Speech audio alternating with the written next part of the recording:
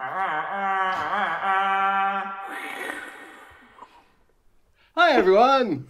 Wow, that was just like a fine Disney property, and they're probably going to come after us and sue us. But it's Marc's Miniature Monday! Indeed, it is. And what on earth is going on here? Today Marc? we have got not Razor Crest. Not Razor Crest. Not Razor Crest, yes. So you've painted up this fine-looking not Razor Crest spaceship. Yeah. And you've done metals. We've done metals. So this wonderful ship here has been painted up to represent or reflect the not Razor Crest. The not Razor Crest. Yeah. So we started off with a really high gloss sheen, steel, aluminium, chrome type effect. And you've grubbed it. I've grubbed it. I've grubbed it up big time. So the Mando's had a bit of an error, and he's the not Mando. The not Mando. Not Mando has had a. And it's not Razor Crest, and it's not Grogu. Yeah. They're all there. They're not there. They're not there. But you've now covered it with paper and tape and things. What's that about? Okay, so what we're doing now is we're going to add on some stripes, some patterns, and generally speaking, we've just masked out areas. So we've got all this paper here and masking tape. This paper primarily to protect the areas outside of the masked areas.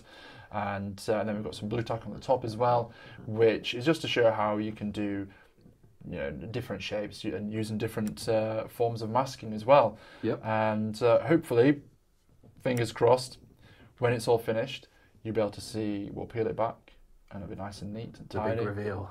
There'll be some wonderful stripes on there. Sure. The question will be is whether or not I put on the masking evenly. We do have a previous video that's about a simple masking on a dozer blade that you did, and you did that with a sponge. Yes. The actual painting. This paint application you're going to do with an airbrush. Yeah. So this is like the next level on. Yeah. So I'm really just here to blow my horn and then beckon in the not Razor Crest. So now I'm kind of done, and I'm going to pass you over to Marc on this fine Miniature Monday. So yeah, me and Joe, we're going to go bob into my studio and get the camera rolling in there.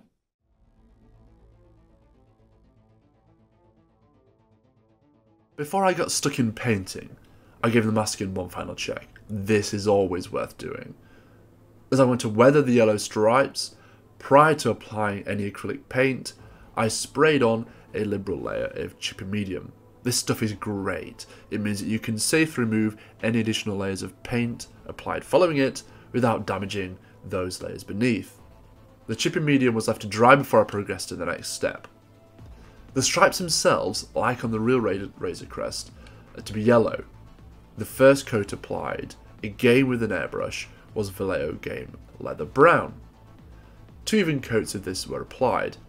The key to painting with an airbrush, as with a traditional bristle brush, is not to apply the paint too thickly, but to apply multiple coats, obviously waiting for the previous coat to have dried before applying the second or successive coats. Once the foundation layer was established, it was then time to make the yellow pop. To do this, I applied increasingly lighter tones of yellow, first using Vallejo Game Yellow, and then Vallejo Game Moon Yellow. I used these to gradually increase the intensity and brightness of the yellow, but I didn't want to go too bright, hence not applying any lighter tones to this. The raised areas were given additional coats of Moon Yellow to make it appear as if light was more readily hitting them. To create a smooth transition, paint was feathered on using the airbrush. You can see this technique in action here where I'm using short, controlled bursts. Possibly the most stress-inducing aspect of the project was the removal of the masking. The hope and worry is that the seal around the masking would have held and that the masking paper had not adhered so strongly to the paint that it pulled away previously applied layers. Varnishing before applying the masking and a good primer can help mitigate for this. Thankfully, this all went to plan. A little yellow coming away on this project, however, would have not been catastrophic, as it's going to be weathered anyway. However, on a cleaner project, any unwanted chipping could be tidied up with a brush, or even remasked and again airbrushed. The blue tack masking, sadly, was not quite as successful as the paper masking, but as just mentioned, this was not a problem on this project. Possibly my favourite part of the hobby is paint chipping. This super simple and really great fun technique can be used to really bring to life your miniatures. Using a clean brush, I liberally brush clean water over the yellow paint. Rubbing the brush back and forth, I help the water penetrate the acrylic paint. The chipping fluid behind the yellow stops the water from penetrating any further. I use a cocktail stick to carefully target where the chips would be. This is much more controlled than simply continually rubbing the brush over the paint, which will eventually remove some paint, albeit in an uncontrolled, haphazard fashion. I kept doing this over all of the stripes until I was happy with the level of apparent wear and tear. I like to use reference images as a guide to help make the scratches appear more realistic. Genuinely go look at the actual Razor Crest for some guidance on this.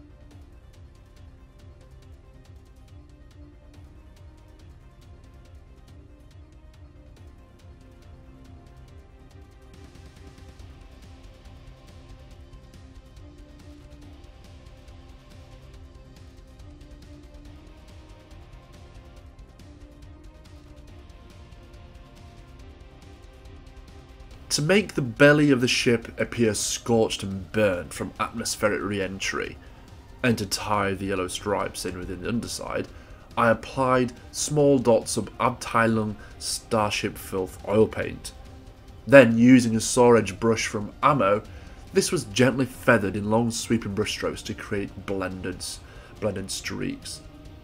The key to this was being gentle with the brush. Ultimately, I did this all along the underside of the not Razor Crest, not worrying about the windows, as they were to be painted last. The same process was then done to weather the stripes and tie those in more effective with the top side of the ship. Here dots of rust enamel paint, using an ammo streaking brusher, were applied and then feathered using an enamel thinner. Exactly as in the previous step. Again, the key was to be gentle.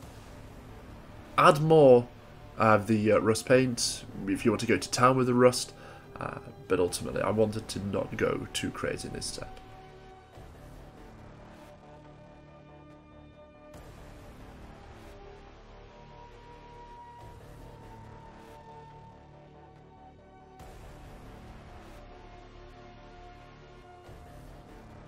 The final step was to paint the windows. I picked a blue tone as this contrasted nicely with the yellow stripes. Overall, this was a great fun project to work on, using a host of enjoyable techniques. Really appreciate if you let me know what you think, and if you enjoyed this video, if you gained any helpful hobby insight, remember to click like, subscribe and hit the alert button, as we have plenty more hobby content planned for the future.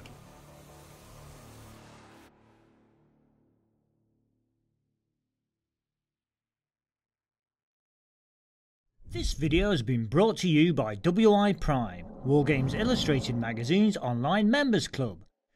View more videos or find out more about WI Prime by following these links.